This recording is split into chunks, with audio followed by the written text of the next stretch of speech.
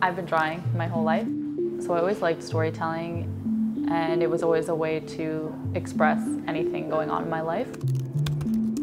I study philosophy, and I think it does connect in that the thing that I love about philosophy is still creative. Like when you have a thought, or I'm writing an argument, I have to make similar situations and like thought experiments that are analogous, so I still get to like create something. I went to a Jewish school my whole life, so we learned about the Holocaust from like grade 1. And we had survivors of the Holocaust come talk to us. And my senior year, I had to make a project.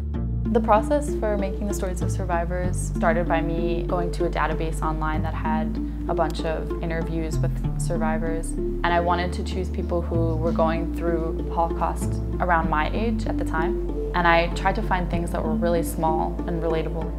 When I was 18, I went to Poland to see the concentration camps with my high school.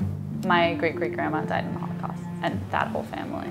My mom told me all the stories when I was a kid, and she would give me more details as I grew up. Something that stood out to me in the stories that my mom told me when I was a kid about my family who was in the Holocaust. They were in the Black Forest hiding from the Nazis, and they didn't have any food, but they would dig up these potatoes that they would find in the forest.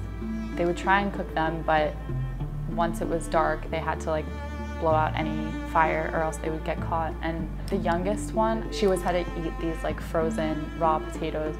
That always stood out to me as something so upsetting and pathetic. Just like, she can't even have the simplicity of like a warm potato. I thought it was so powerful.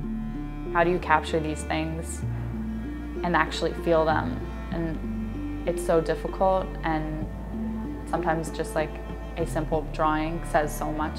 So I wanted to see if I could do the same, but specifically towards my generation and people my age. I hope that when people read my book, they feel a lot, and they feel like empathy towards not only Jews. Like I think that this, again, can be extrapolated to so many things.